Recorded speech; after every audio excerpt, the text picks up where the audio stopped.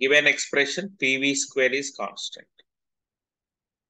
ఎట్లా ఉంది అది PV power M is equal to constant లా ఉంది. M కండిషన్ ఏంటంటే M నాట్ ఈక్వల్ 0 1 గామా 0 కాదు 1 కాదు గామా కాదు 2 ఉంది కాబట్టి clearly this is process is పాలిట్రోపిక్ process.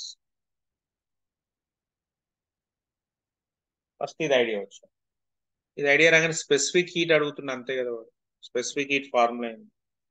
R by gamma minus 1 plus R by 1 minus M.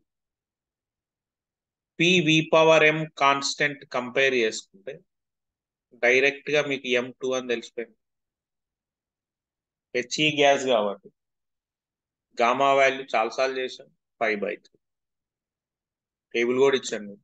Okay, so direct substitute చేసుకుంటే అయిపోయింది answer. R into gamma ఎంత 5/3 minus 1 plus R by 1 minus M ఎంత 2. Close. Solve చేయండి. కరెక్టేనా?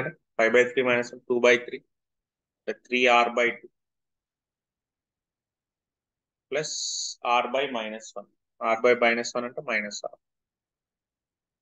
So 2 LCM 3R minus 2R which is R by 2.